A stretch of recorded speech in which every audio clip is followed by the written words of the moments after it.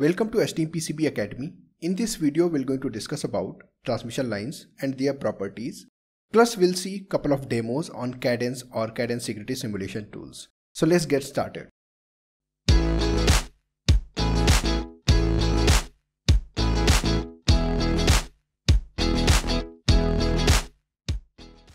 We'll start with what is transmission line. A transmission line is composed of any two conductors that have lengths.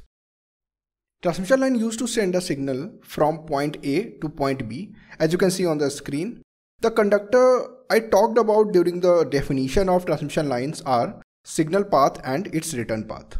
Further on transmission line, we can define an ideal transmission line using some circuit elements, for example R, L and C. Plus, apart from these resistive, inductive and capacitive properties, we have two more very important parameters that we should consider for an ideal transmission line are its characteristic impedance and time delay. You can ask why characteristic impedance and propagation delay is so important. And the answer is, if impedance and propagation delay is uniform throughout the transmission line, there will be no signal integrity problem. Let's discuss what is interconnects. So as I told you on my previous video about signal integrity, I told you between transmitter and receiver, signal travels through different packages, vias, boards, stubs, then it reaches to receiver. So these all the things which comes between transmitter and receivers are interconnects. Now here it comes the very important principle as per Dr. Bogatin's SIPI simplified book, that is all the interconnects are transmission line. So that means during designing we have to keep this thing in our mind, that route all the interconnects accordingly and make sure all the interconnects should following the same design rules. For example, characteristic impedance should be uniform throughout the line between TX and RX. Further on this, let's discuss what is uniform transmission line. So as its name suggests, uniform means throughout the transmission line few things or few properties will not change. So what are those few properties that makes a transmission line uniform? First property which makes a transmission line uniform is its cross section down the line. And the second property is how identical signal and its return path is. Now here we are going to introduce another principle from SIPI simplified book. We can say all uniform transmission lines are controlled impedance lines. Let's see few examples of uniform transmission line. First is twisted pair. Second one is coaxial cable. Third one is coplanar, then microstrip, and maybe you have also seen the embedded microstrips, and then the sixth one is strip line. Now let's see some examples of transmission line models using Cadence Topology Explorer. It helps you to create topology of your circuit using models. Now let's open Cadence Topology Explorer. And here I am going to place interconnects. And let's see what an ideal transmission line looks like. So I have placed that. Okay. And if you'll see the property of the first transmission line, as we already discussed. So what are the two properties of a transmission line? One is its characteristic impedance and another one is its length or delay. So if you wanted to switch between length and propagation delay, you have to just click over here and from there you can switch. So now it will start showing the length of a transmission line. Alright. Now I'm going to give you one example of a lossy transmission line. So again we'll click over this one and we'll select microstrip 1. Okay.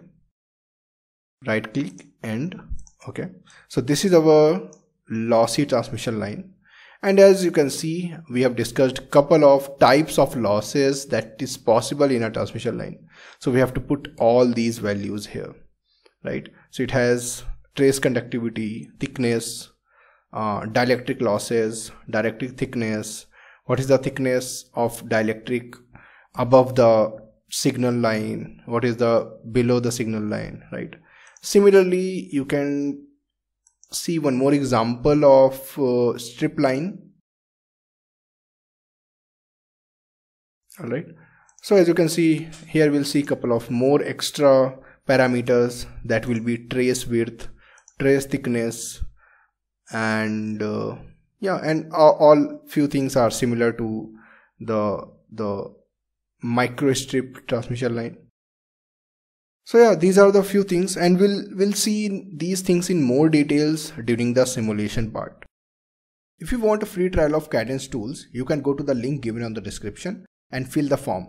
Now let's talk about LC model to represent a transmission line. So as you can see on the screen, we call it first order model of a transmission line. Like we discussed, a transmission line consists of signal and its return path. And if we represent that into its LC model, so here L will be the loop inductance of every circuit return current, and C will be the coupling capacitor between signal and its return path. So we can represent a transmission line with this model as well. Now we'll see how to estimate the capacitance and inductance per unit length for a transmission line.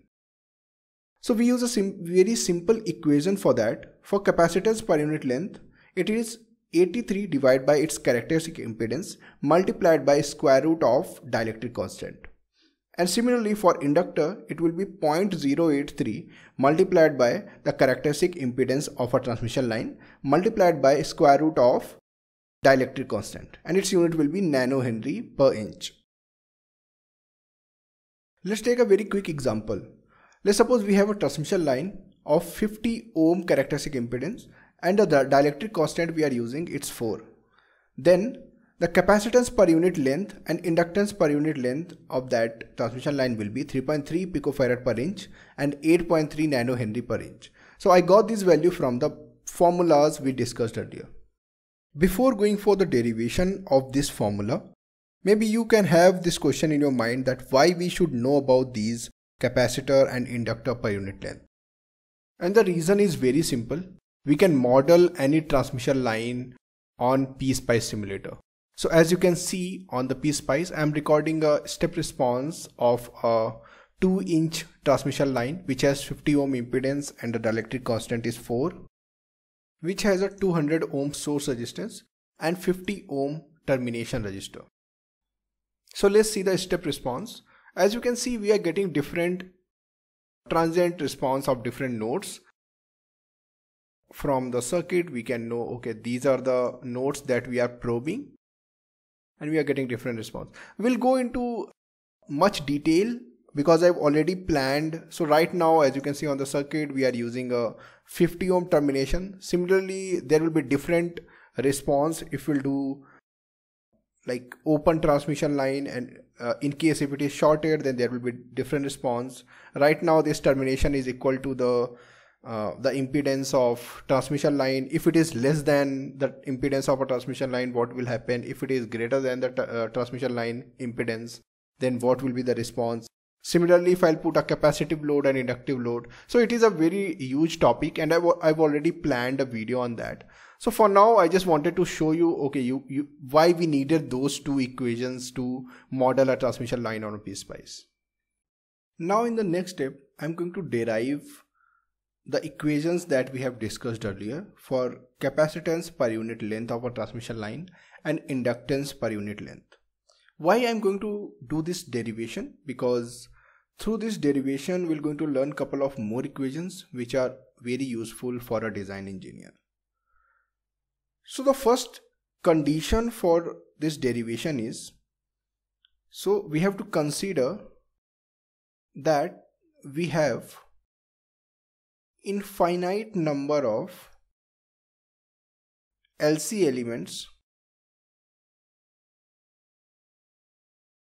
on a transmission line. Okay, so this is the first condition that will make sure this is the case. Only then this derivation or these equations will be so much effective. All right. So for this case, what will be the total capacitance? So C total will be capacitance per unit length multiplied by the total length of a transmission line, right? Let's name it equation 1. Similarly, what will be the total inductance? So L total will be the inductor per unit length multiplied by the total length of a transmission line. This will be our second equation. Now, on the given LC model, if you recall the LC model that we have discussed earlier, if we'll apply network theory and solve the differential equation, we'll get two equations out of it. So the first equation will be characteristic impedance will be square root of inductance per unit length divided by capacitance per unit length. That will be our third equation. What else we'll got to know from that? Another is its time delay. So the time delay will be square root of C total multiplied by L total. Okay, let's make it equation 4. Okay, and similarly, if on this equation, if we'll put the equation 1 and equation 2 from above discussion, we'll get a formula of time delay which will be length square root of CL multiplied by LL. Alright, so this will be also equation 4, alright, because we derived it from this one only. Now what else we use for time delay? So for time delay on a transmission line is equal to length divided by the velocity of signal, right? Now what is the velocity of the signal? Velocity of a signal is, so you can just send this here, right, and this will be here. So velocity of a signal will be length divided by time delay. Alright, now we're going to put a value of length from here. So if we'll put that equation 4, we'll get velocity will be is equal to 1 upon under root of CL multiplied by LL. Alright, so this will be our equation 4. Alright, and you can also use these equations to get the estimate velocity of a signal and all. Alright, now what is the relation between speed and dielectric constant? If you recall from our discussion, what is the relation between speed and dielectric constant? Right.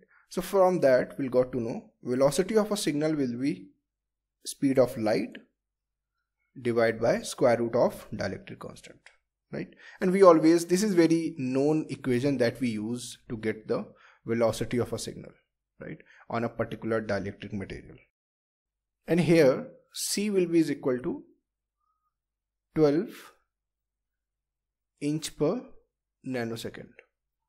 Okay, so this is the light speed that we are considering here. Okay, now put these values on our equations that we have discussed earlier. So we have a constant here, all right, and we'll put that value on our equations, which is velocity is equal to 1 upon under root of CL into LL. So after putting this velocity is equal to light speed divided by square root of dielectric constant, we'll put that value, we'll got to know from equation 5 CL will be is equal to 7 multiplied by dielectric constant divided by inductance per unit length, right? And similarly, if we'll send this here, it will be the equation for inductance. Alright, now just recall the equations that we have discussed earlier. One is Z0 is equal to LL upon CL. Alright, and and velocity is equal to, this is equation number 5, 1 upon CL multiplied by LL. Now from these equations, if we'll put the value of either CL or LL on this, alright, we'll get a relation of CL is equal to 1 upon Z0 into velocity. And similarly, so this is very important equation, let's write it down on next page.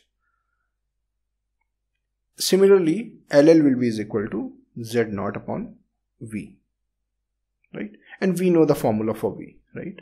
It is C upon square root of epsilon R, right? And if we put that value and the constant, we'll get our equation for calculating the capacitance per unit length of a transmission line and inductance per unit length.